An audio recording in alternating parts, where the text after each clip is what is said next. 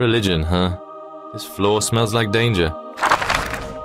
So you've come, Roland. Hey, Hawkma, I'm Roland, the guy who's going to be bringing books here from now on.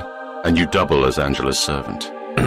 Yep, a servant I am. You seem rather content with your occupation. It's not about satisfaction or anything, I'm just doing this because the only other option is death. You aren't exactly fond of me or Angela, huh? Judging from your overbearing attitude right out the gate. I have no obligation to treat you ilk with any courtesy or greeting. Any faith I would have has long been crushed. I bet you'll make good friends with Yessa down there. I dedicated my entire life to fulfilling the wish of a single person. And Angela stomped that wish, got it. Plus you probably loathe me as well, since I'm her full-time assistant.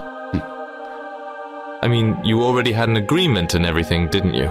You're supposed to help her complete the library and find the one book she seeks, right? Do you truly believe that the one singular book exists as Angela claims? What? Duh, she wouldn't be looking for it if it didn't exist. Indeed, she firmly believes that the invitation will lead her to that book somehow.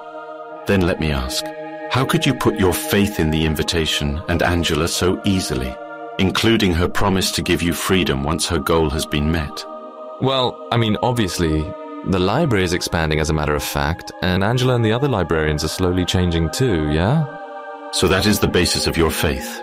How preposterous. What's your point, old man? Just bring me more books. I've spent much time in boredom until now.